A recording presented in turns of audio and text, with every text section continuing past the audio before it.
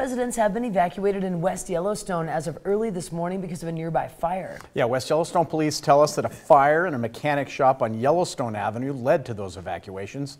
So far, no injuries have been reported, but firefighters remain on the scene.